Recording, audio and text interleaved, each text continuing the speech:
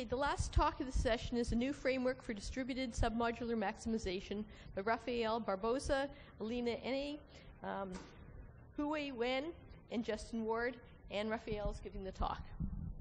Thank you. So I'd like to first start by defining what's submodularity. I'm assuming most people here know, but it's a property of set functions. So there are a few equivalent ways of defining such functions. Perhaps the most intuitive one is through the notion of diminishing returns, which is as we grow our set, the gain of adding an actual element can only decrease. So in other words, if we have sets A and B, A containing B, the gain of adding an element X to A must be at least the gain of adding the same element X to B. Okay, so as motivation, let me talk about some examples of submodular functions. So for instance, covariant functions are submodular. In this case, we have a ground set is a collection of sets, and the value of the function is the number of each set covers a number of points, and the value of the function is the number of points covered by the sets we've chosen. Okay, so in this example, we picked those two lighter sets, and the two cover 12 points. So another example is ad allocation. So in this case, we have users and we have advertisers, and we want to each advertiser is willing to pay a submodular function for a subset of advertisers or of users, sorry, and we want to find the partition of the users that maximizes the revenue. Third example is data summarization. So in this case, we have a collection of elements, and we have also a similarity function between every pair of elements, and we want to find a small representative summary in this data set. So this is a tiny images data set which contains 80 million images, and say we want to find some of these images that cluster this data. So that's one that can be modeled as a submodular maximization problem as well. So the key problem we're interested here is we want to maximize a submodular function subject to some constraint that can be cardinality or matroid. Okay? So what are known algorithms for, or how can we go about solving such problems? So perhaps the most natural or intuitive way to solve these is through the greedy algorithm. So the greedy algorithm runs like this. We have our entire data set, and we compute the marginals on top of our current solution. Okay, let's say that these are the marginals. We pick the element with the largest marginal, and we include in the solution. And now we recompute the marginals on top of the current solution. We again pick the one that has the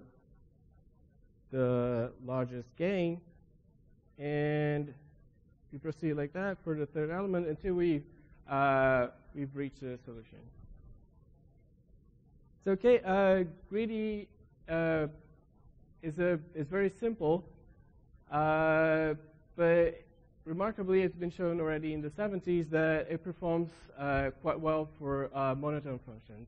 Namely, it achieves a constant factor approximation, and Nimhauser, Volsi, and Fisher showed that one can achieve 1 minus 1 over E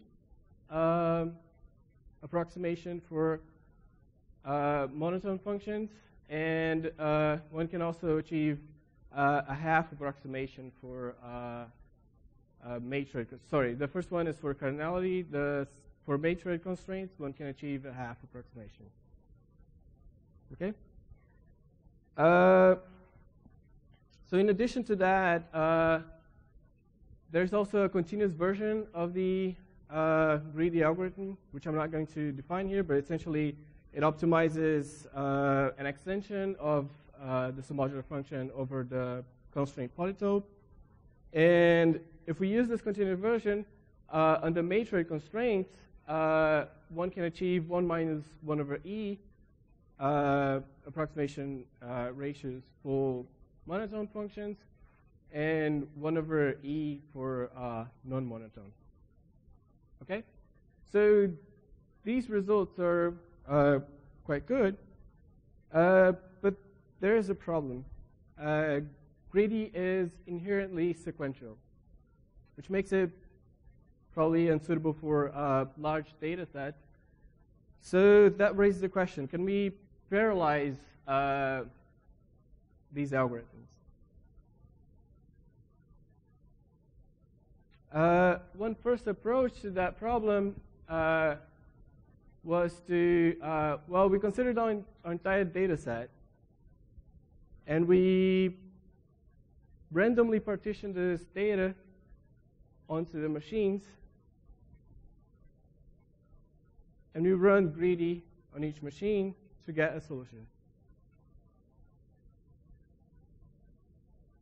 Now, we group all the solutions on one machine and run greedy again. And that's the output of our algorithm. So one can show that if greedy achieves a C approximation, then this randomized distributed greedy into round achieves a C over 2 approximation for monotone functions.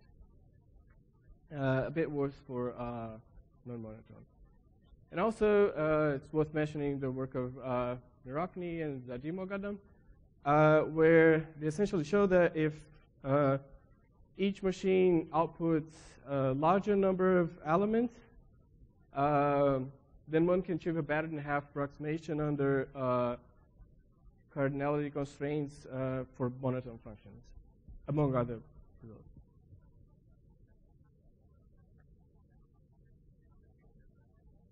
So, okay, we have this result, but that leads to another question.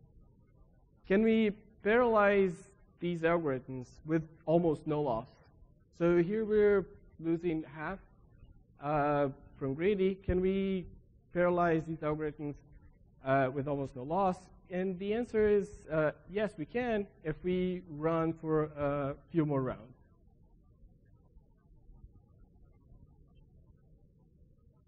Okay, so the main result we've obtained is a framework for parallelizing a class of algorithms, which I'm going to talk about in a minute, with almost no loss. So more formally, if an algorithm in this class achieves a C approximation, then this distributed framework achieves a C minus epsilon approximation in O of 1 over epsilon rounds.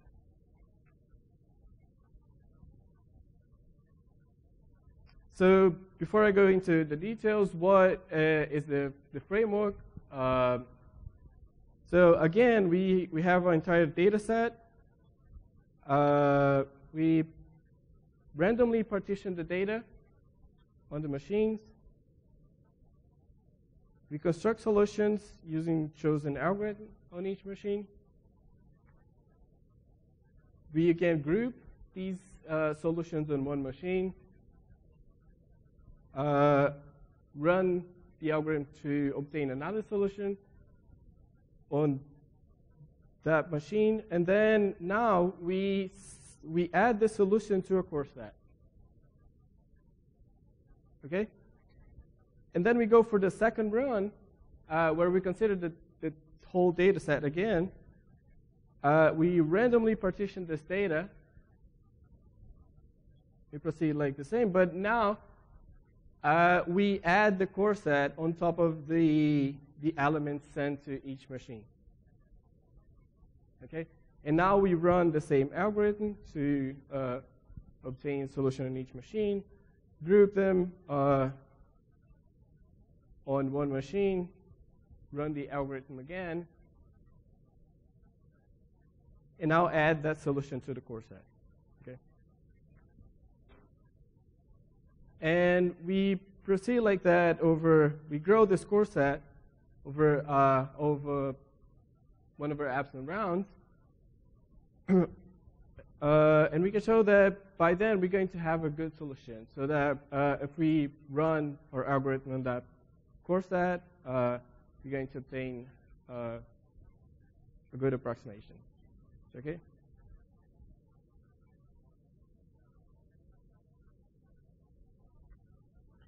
So, okay, what is the... so now let me talk about the class of algorithms that that I was talking about. So what property do we want in the algorithm? So we take inspiration from greedy and continuous greedy. And how do we capture at an abstract level the greedy behavior? Or how does greedy algorithm makes choices?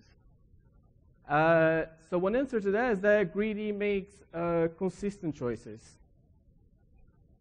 And what do I mean by that? So let's see the execution of, a property of the greedy algorithm. So let's say we have two disjoint sets, A and B. And let's say that greedy running on A union the first element of B has the same output as greedy running on A alone. And the same happens for all elements of B. Then what one can show is that greedy running on A union B is going to have the same output as greedy running on A. That is, greedy is going to leave the elements of B out consistently. So if we have these, then we have the last one. So at a more generally, at an abstract level, let's say that we considered our algorithms to output also a relevant set. And what is this relevant set? So in the case of greedy, it's the solution. But in the case of continuous greedy, it's the support of a fractional solution. Okay? And if we have these, so if greedy doesn't include in the set of relevant elements any of these elements of B, then we want the solution of our algorithm running on A union B to be the same as the solution of the algorithm running on A. Okay? So in other words, this is the property we require for the algorithms.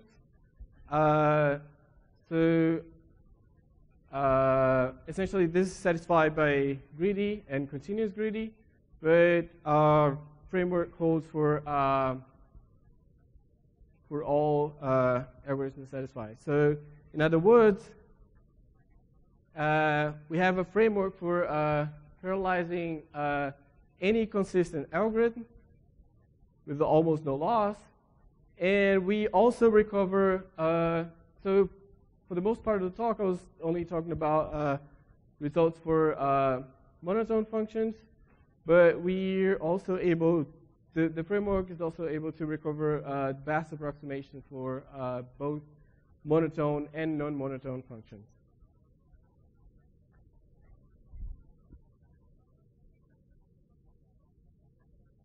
So, okay, I'm not going to talk about the details in the proof, but one intuition.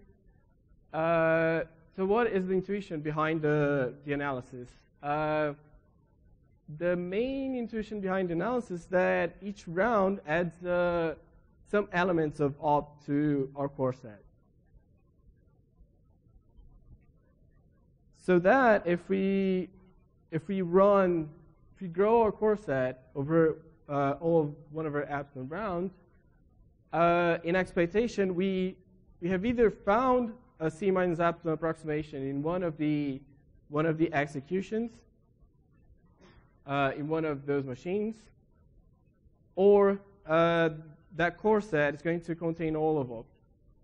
And then when we run on a machine, we're going to have a good approximation.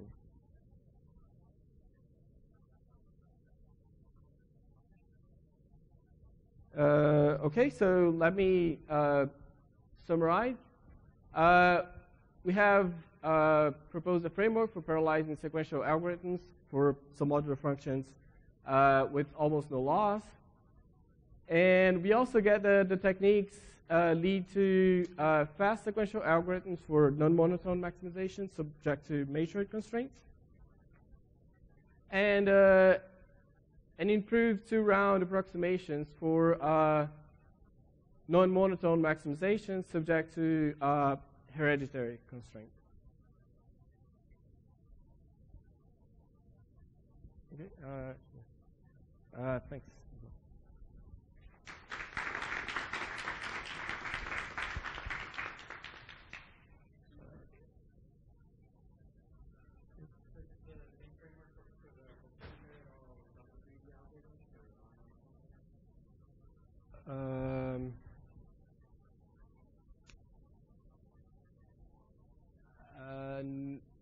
Well, one thing we need to worry about is the number of elements that are going to be included in the core set. So we kind of need to restrict the value of a solution. So essentially, double greedy could output large numbers. So yeah, need to worry about communication and storage. In expectation, yeah.